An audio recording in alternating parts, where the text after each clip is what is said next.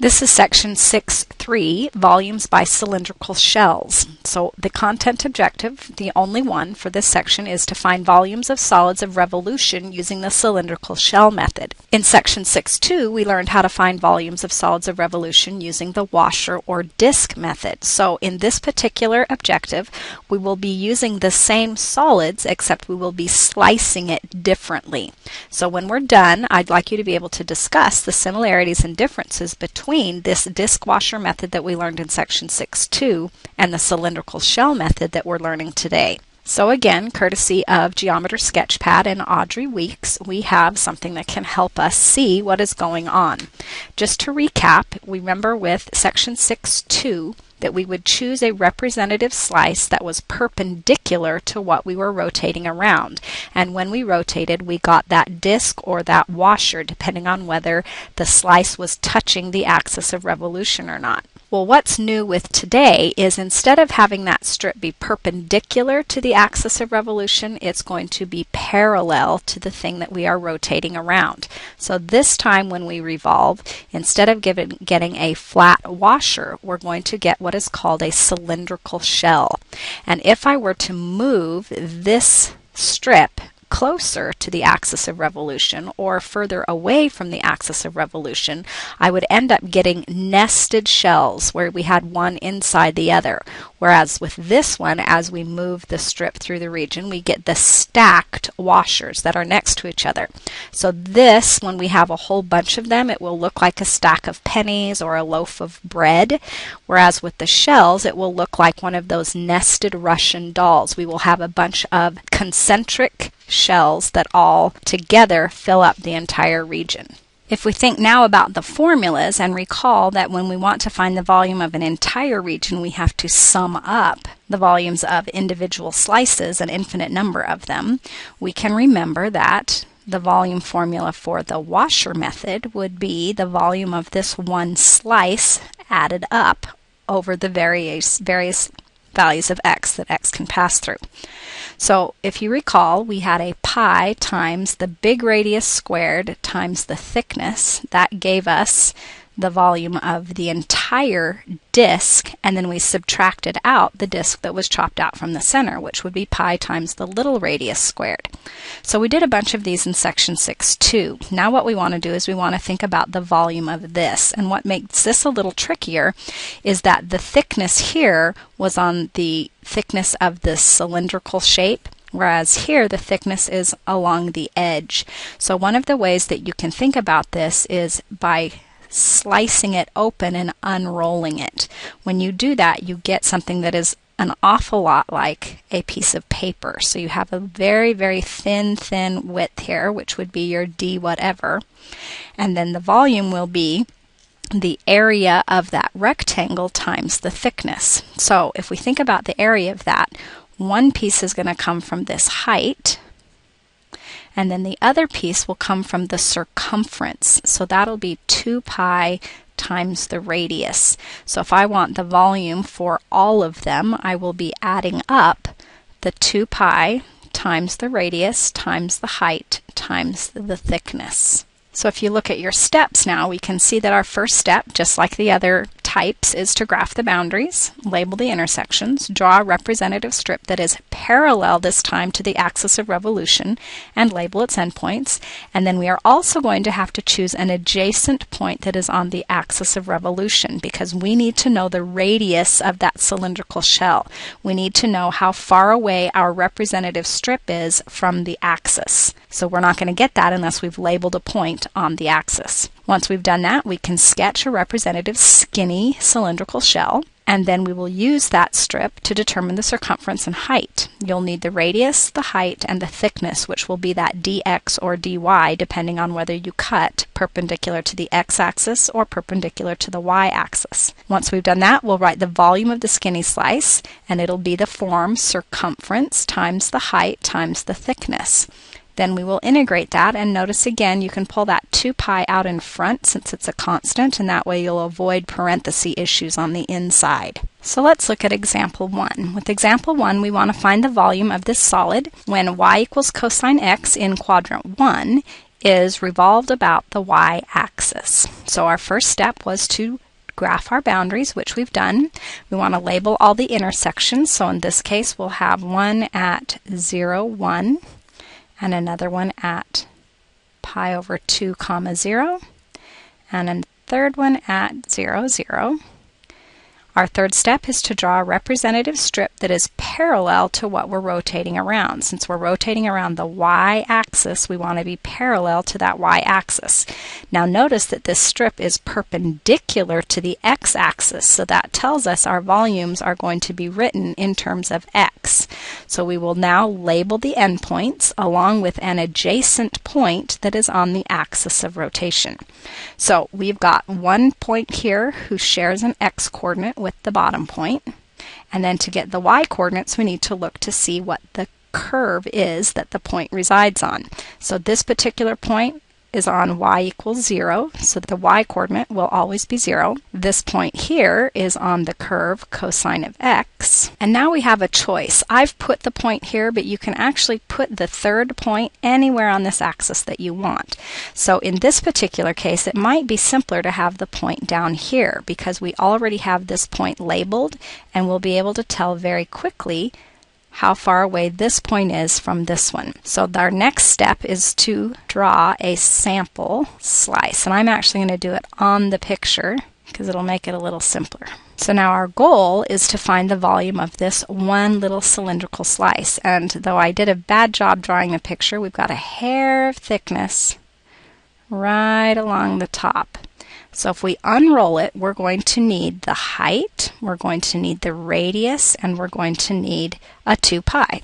So we know it's a 2 pi times a radius times a height. And because we sliced with respect to x, we will multiply by dx, and we're eventually going to add up all of the volumes of the individual slices. So looking here, the height is probably the easier one to find. The height will be a vertical distance. That's a difference between y-coordinate, so it'll be the top y-coordinate minus the bottom y-coordinate. That means my height is a cosine of x minus a 0.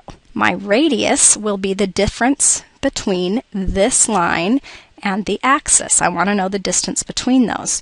So because I have these 2 points labeled, I can just do the x-coordinate minus the x-coordinate. It is a horizontal distance. Lastly, I need to put my limits on. The limits come from the furthest left this strip can go in the original region, which is 0, to the furthest right I can go in the colored region, and that will be a pi over 2. If I finish this up, I'll have a 2 pi times the integral from 0 to pi over 2 of an x times a cosine of x.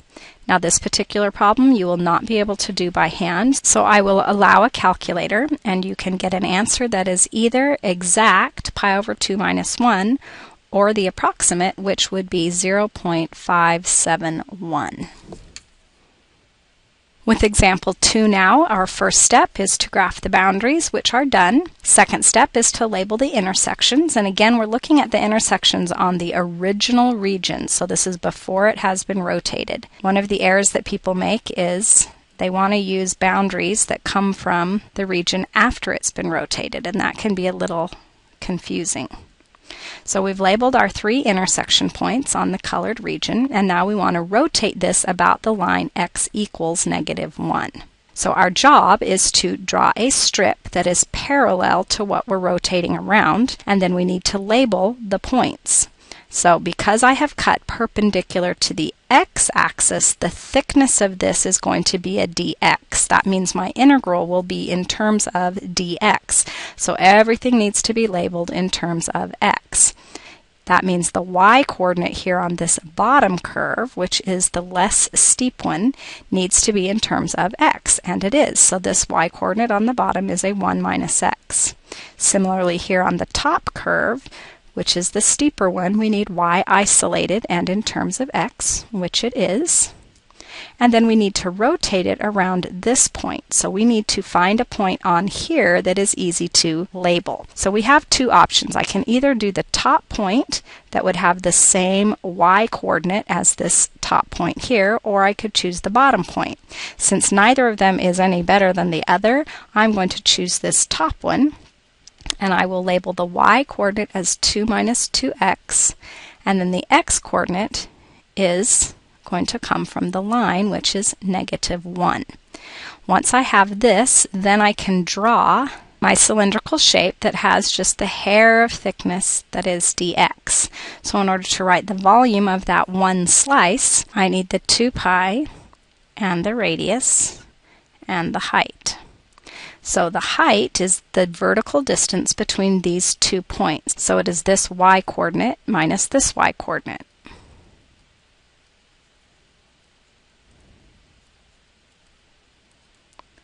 The radius is the distance between the strip and the axis of revolution. So if I do this distance, it's a horizontal distance. So I will take my right x-coordinate minus my left x-coordinate, which is x minus a -1. Then I'll add them all up, and I need to think about my limits. The limits come from the original region. The furthest left I can go with this strip is here where the x-coordinate is 0. The furthest right I can drag that strip is to this edge where the x-coordinate is 1. Once I'm here, I can simplify. I have a 2 minus a 1 is a 1. I have a -2x plus an x is a minus x. Finish that up. Here's one that you could actually do by hand. I'll get a 1 minus an x squared. And then I can use the fundamental theorem of calculus part 2 to answer the question posed by this symbol. What did I take the derivative of with respect to x that gave me this? And the answer is an x minus an x cubed over 3, evaluated from 0 to 1. Plug in the 1 and plug in the 0. Simplify, we get a 2 pi times a 2/3, or a 4 pi over 3. With our third and final example, we want to find the volume of the region formed by rotating this region that's bounded by the parabola y equals x squared, the vertical line x equals 2, and the x-axis about this line y equals 5. So to set this up, we want to think about first graphing the region, which is done, labeling our intersections. So we've got a 0, 0, a 2, 0, and a 2, 4. And then we want to draw our strip that is parallel to what we're rotating around. So unlike the first two examples, this time we have drawn a horizontal strip. Because it's horizontal, that means everything is going to be in terms of y. So that tells me I need to label these points in terms of y, which we could also tell because the y-coordinate is the same on both of them. The x-coordinate for this right point is on the curve x equals 2, so x will always be 2 as the strip moves through the region. For this point, we're on the curve y equals x squared, and I need to get the x-coordinate written in terms of y. So I come back to the curve. Since y equals x squared, that means x will be plus or minus root y. Because I'm on the right side of the parabola as opposed to the left, and my x-coordinate is a positive number, I will use the positive root. Lastly, I need to choose a point that is on the axis of revolution, and I have a choice. I can either put the point here or I can put the point here. I'm going to choose to put it here because the x-coordinate is much easier to read. The y-coordinate comes from the curve y equals 5.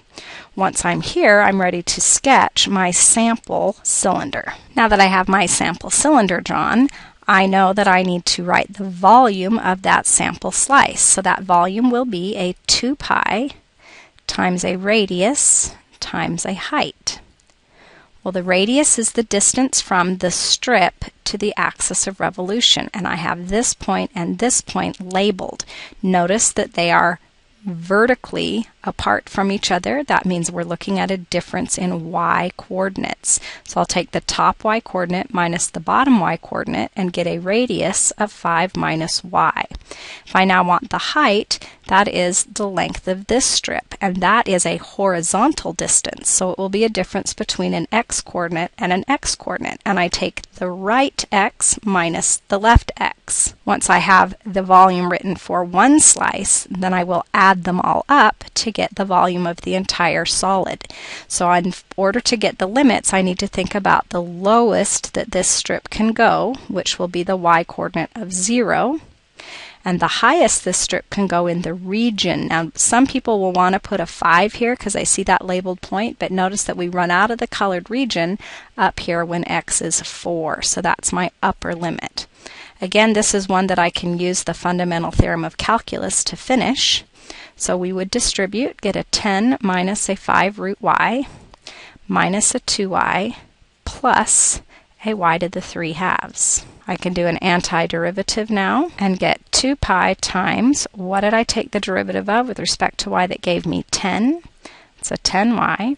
5y to the 1 half will be 5y to the 3 halves over 3 halves minus 2y squared over 2 plus y to the 5 halves over 5 halves, evaluated from 0 to 4. Well, we know that the 2 pi can be out in front.